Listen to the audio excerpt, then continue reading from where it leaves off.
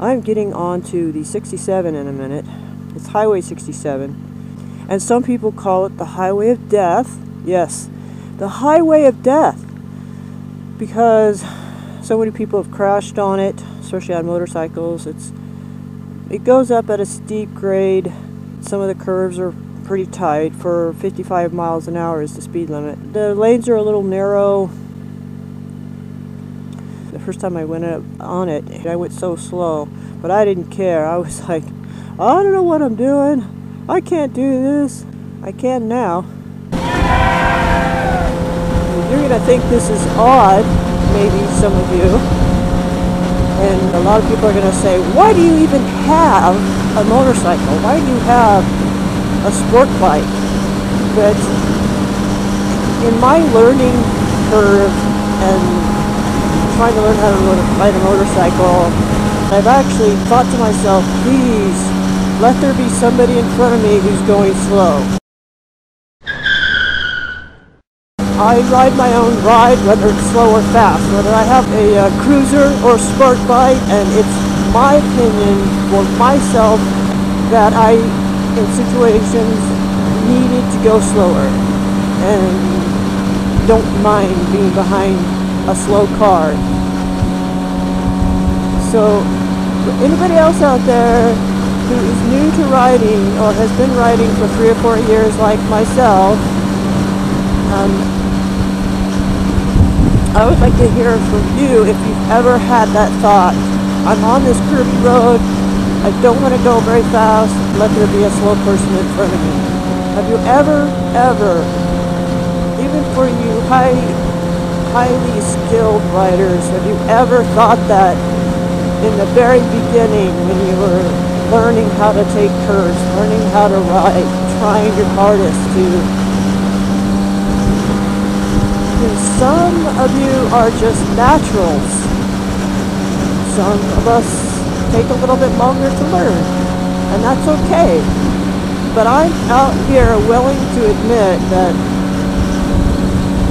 it took me probably a year before I decided this is actually fun.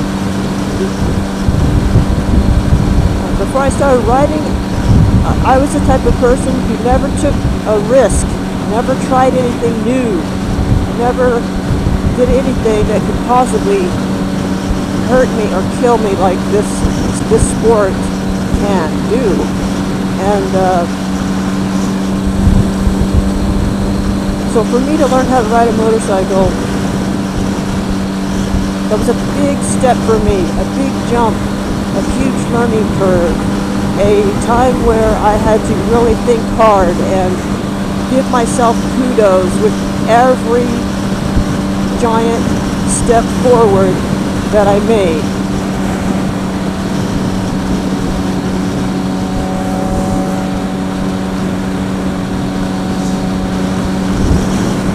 And after I got the hang of it, the basics, and it got better, then it was like, this is fun. And I really do enjoy this.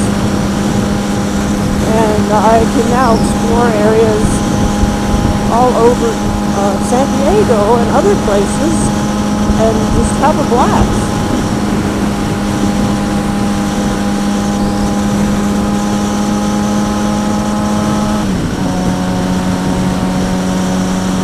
But I'm just putting it out there just to see if there's anybody else that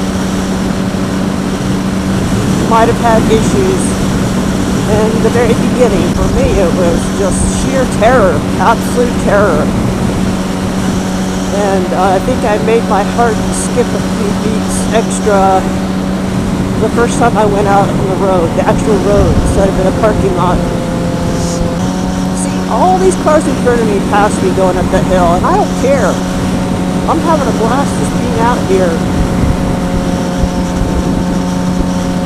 Every time I can get out on the bike, I enjoy it.